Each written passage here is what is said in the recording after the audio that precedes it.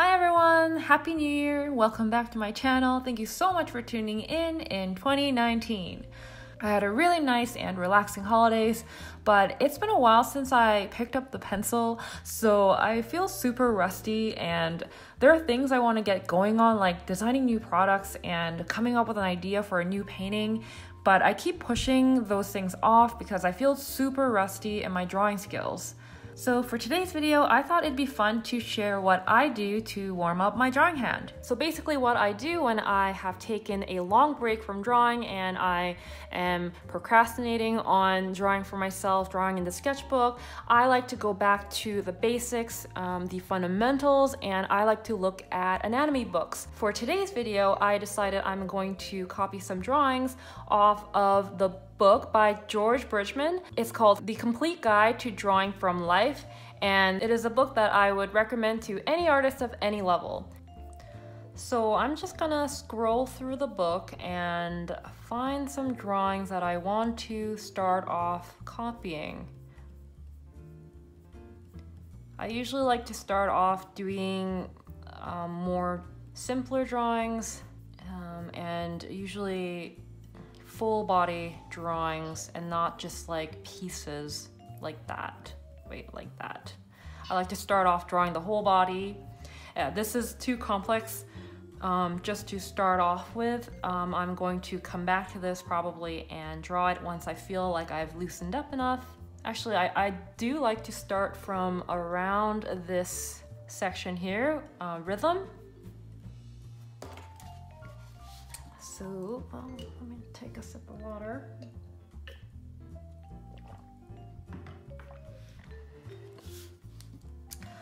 So, let's begin. Now, my first drawings off the book, they're gonna be pretty bad, but it's not about how pretty the drawing is. It's about you loosening up that drawing hand and getting used to drawing again.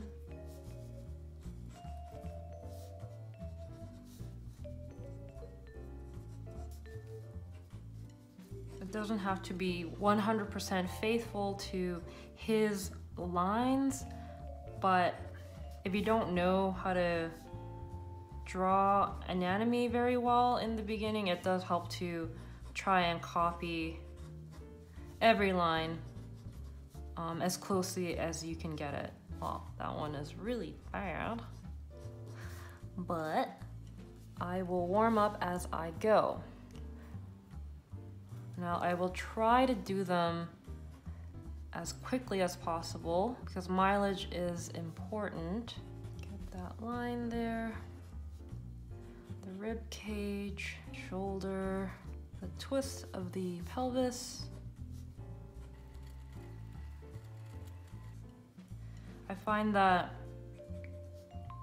copying off these drawings, it just really helps reinforce the typical rhythms of the human figure. Okay.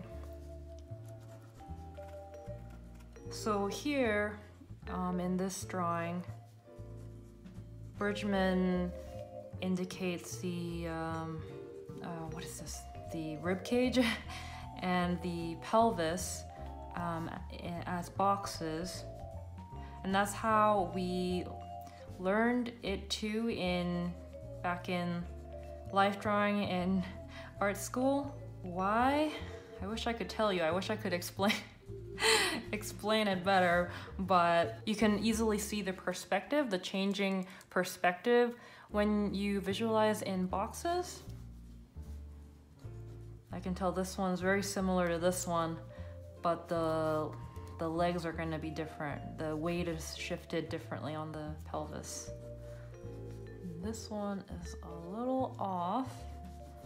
I got this line off of this leg here, so I'm gonna correct that.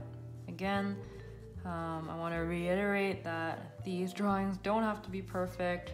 If they're not looking too hot, don't worry, you will get better at it as you go. The point is not to get perfect drawings. Yeah, this one is really off. Yeah, let me try drawing it again. There's something about the pelvis that I'm finding a little hard to wrap my head around, but I'll try to get this line more accurate this time in the placement of the foot.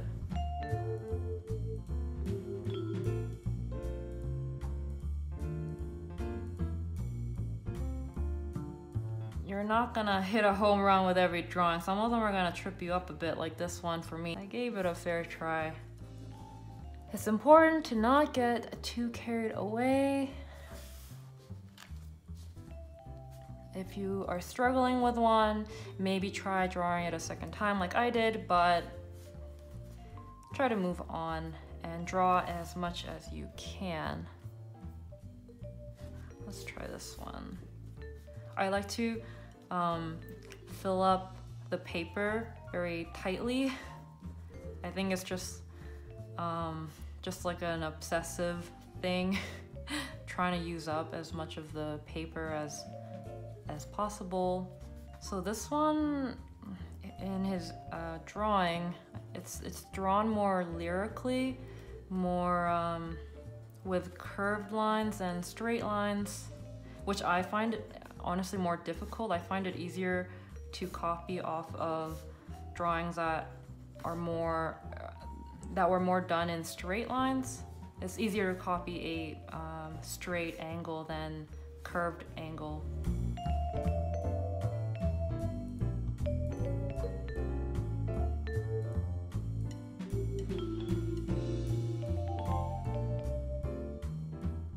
But I like the twist of the pelvis and how we're looking at the bottom of it.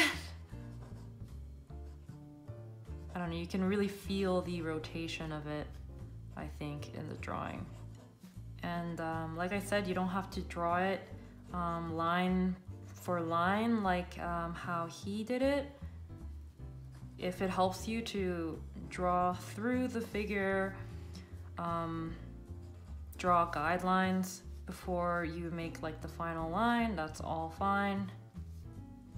Whatever helps you to get to sketch looking like what his sketch looks like. This is kind of fun. I always have a little bit of trouble copying the head sometimes, especially with the George Birchman drawings.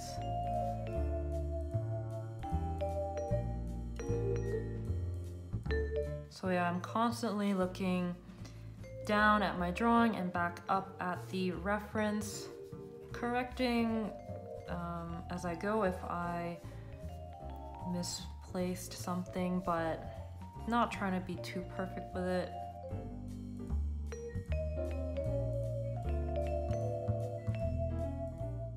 Sometimes these like curved lines of the leg, it can be pretty challenging to draw sometimes, and it ends up looking like a sausage. So it's crucial to offset the curves, because if you have them happening at the same time, it just looks like a sausage.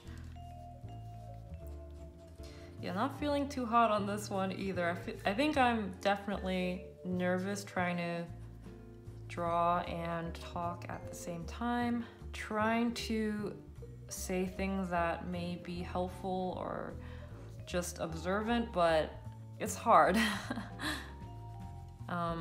Even I don't really understand everything that I am doing as I'm drawing these, so I'm not sure if I'm making sense or if I'm making sure to point out certain things that need to be pointed out.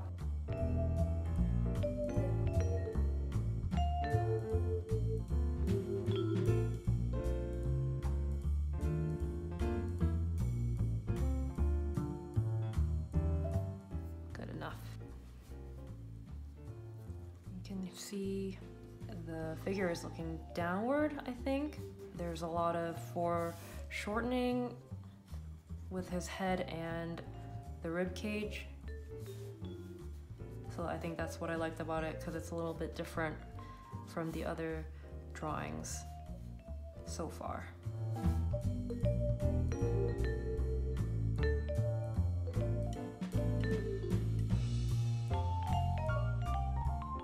My drawing's a lot simpler than his. It's not showing every little landmarks for indicating certain muscle here, and let's see, which one shall I pick?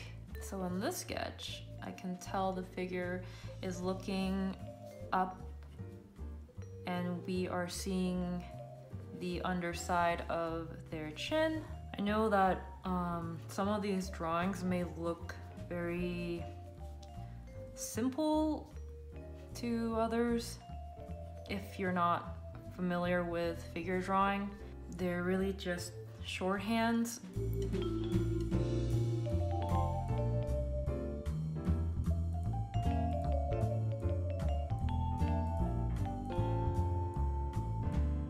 I suggest taking figure drawing lessons if you can, if you are lucky enough that you live in a city that provides that. If there is an art school near you, you can contact them and see if they have figure drawing classes available, like a drop-in session kind of thing. They are incredibly valuable. I owe everything that I know about figure drawing and anatomy and all that stuff. I owe everything to having taken so many life drawing classes in art school. The shorthand drawing that we're doing, it makes sense, because when you're drawing in real life the human figure, trying to draw the figure in a couple of minutes, you can't like get so much detail on it like a photograph. You have to get a rough statement, and I think that's what shorthand is. It informs the audience enough where things are, what things should be. It's a quick method of getting information down.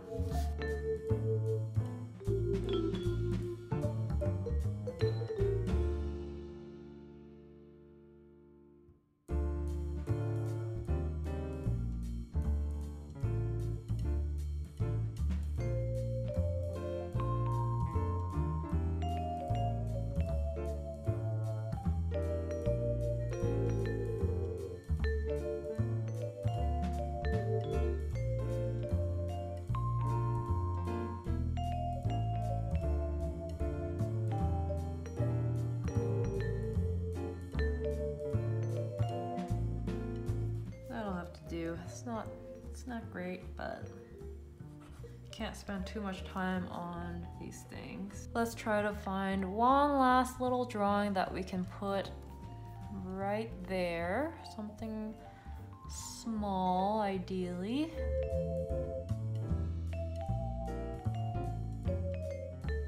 Here's the line for the back leg. Let's plant the feet for the front leg here. Extend up. I feel like legs are fun because it's kind of like putting pieces together. Like you have the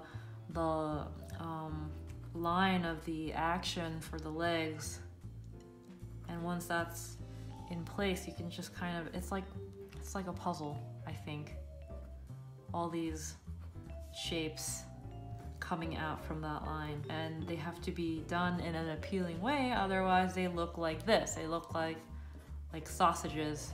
So there you have it. Here is a full page of copied drawings from George Bergman's book. I would normally do probably a couple more sheets of this, but it's already 3 o'clock in the day and I don't want to lose the sunlight. So I'm going to now go ahead and try drawing on my own from my head. Hopefully this exercise will have helped loosen me enough to do that. So this is a stage where I like to put away the books and draw straight from my head and do drawings that kind of stretch my knowledge of anatomy and gesture, and I find gestural drawings help me get loosened up. It helps me be more inventive with my poses. So for this stage, I decided to pull out this giant sketchbook that I picked up at an estate sale for $1 whole.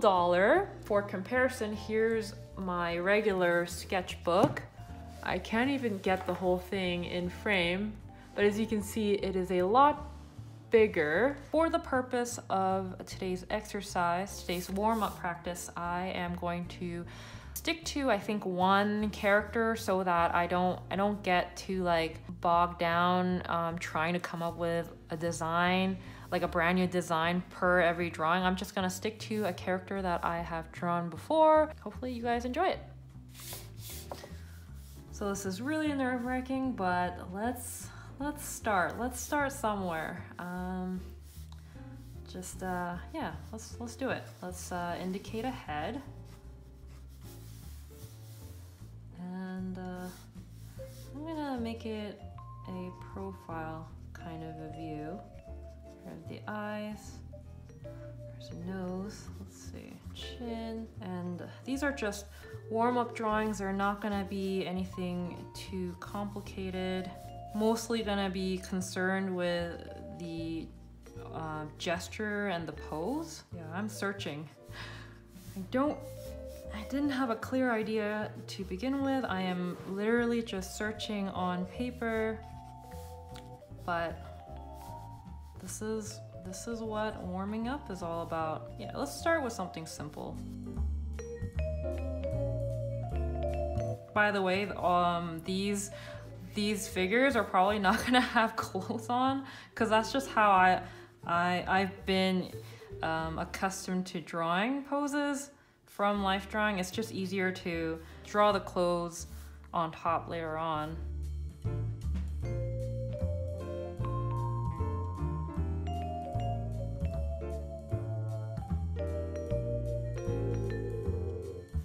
Yeah, so you know, first sketch in a brand new sketchbook, not gonna be very good, but let's not let that stop us. I'm building up some of the muscles.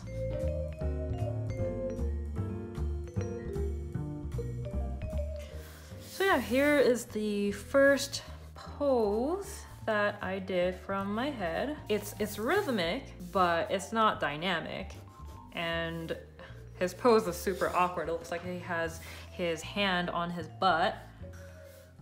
What shall we draw now? Let's start with, let's introduce him a little bit. Let's draw the front view of his head. Here's the nose. He's gonna be looking down, so his ears are gonna be popping up above the eye line.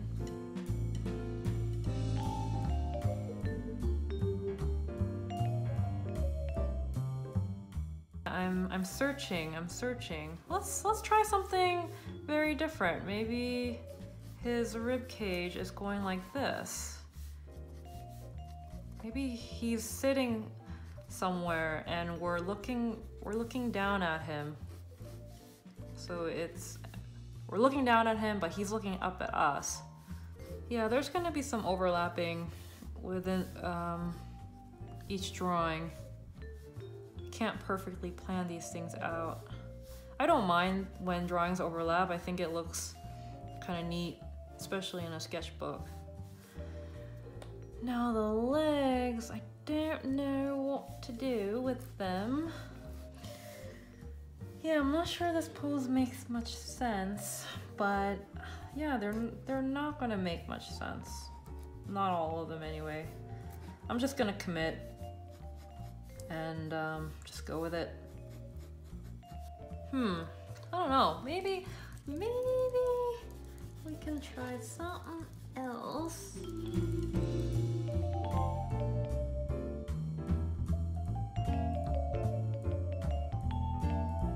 Maybe I just turn him into a little karate kid and give him a pretty ridiculous pose. Because I can't really think of anything else.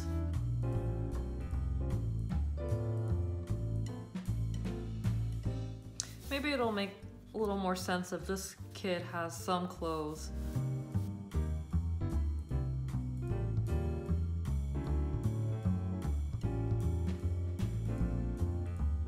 Does this make any sense? I'm contorting the body too much. I think I'm gonna erase this leg. But yeah, I guess in carrying on the whole karate or kung fu theme, let's extend the foot out this way, give it some perspective.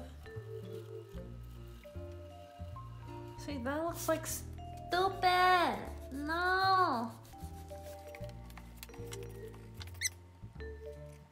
You know what, I think I'm just gonna keep the legs together. Maybe he's jumping up in air, I don't know. I can't seem to solve this. Maybe he's standing on top of some log or something. So yeah, not every pose goes very smoothly, especially now because I am rusty. But I'm trying not to let that get to me. It's about the practice. Anyway, let's move on. Actually, that hand looks really off. It looks very long. Let's redraw this too. Let's just get rid of this. I think maybe I'm trying to draw too big too quickly. Yeah, well, you know what? Let's just hide that arm. Maybe it's going behind him. Let's make it make sense. Let's give him another log behind him where he can where he's perching his other arm.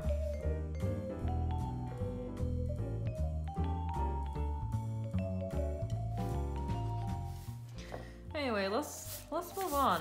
That was a bit disastrous, and now I can't stop. I want to fix that, and I want to move it going the other way because now that makes more sense.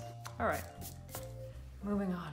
Sometimes I don't start out with a head, but maybe the gesture of the neck or rib cage, leg. It can be anything. It just whatever kind of pops up in my head, and then you just build out everything from there.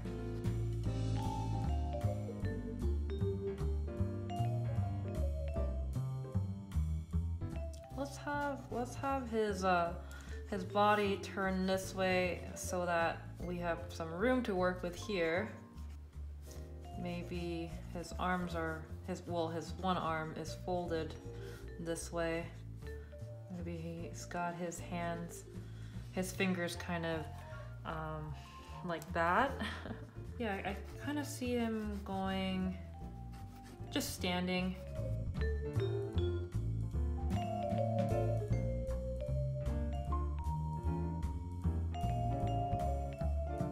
Let's see, let's put some clothes on him. Maybe he's got like one of those night hat things, like bedtime hat things.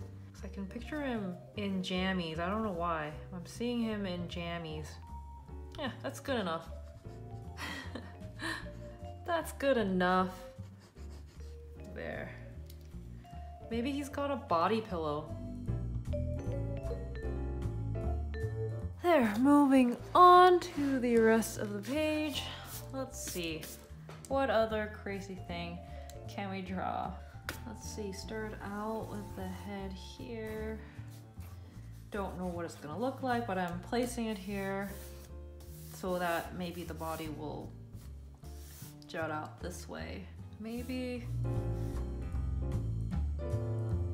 Yeah, I'm not as good with the like super dynamic poses, so this is gonna be another hard one, but maybe his leg can be like, he can be like kicking us or something. Not kicking us, but his foot is in our face.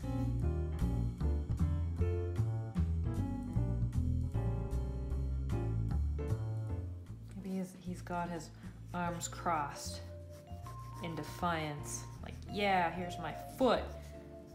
Talk to my foot. Yeah, that way I can hide the hands too. Let's have his neck kind of sticking out here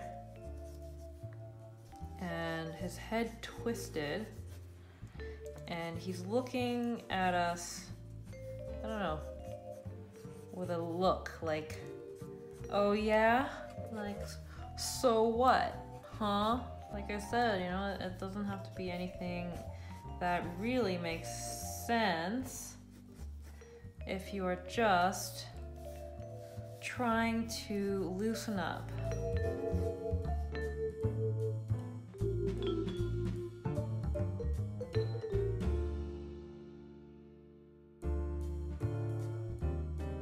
You never know what you're gonna get when you just start out and build up as you go without anything in mind.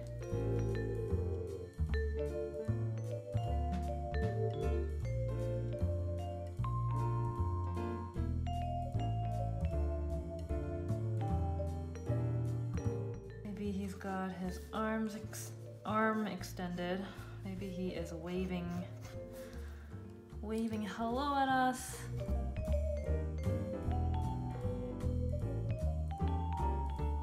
Yeah, I have no idea how I'm gonna draw his legs yet, but that's part of the fun, is figuring things out one by one.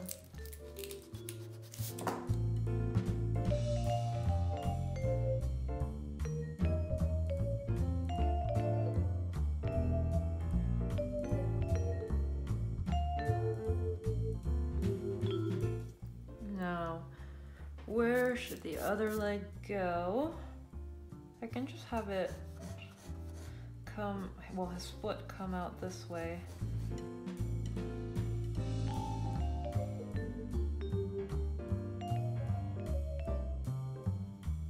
I always have to like stop and think like, oh wait, where does the big toe go? Otherwise I will probably draw it in the wrong spot. I do really like drawing feet though. I find them very expressive, and I honestly find them easier to draw than I do hands.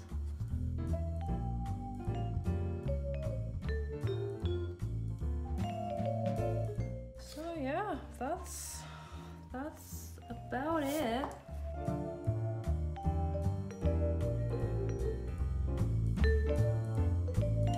So there you have it. This is how my page of sketches turned out.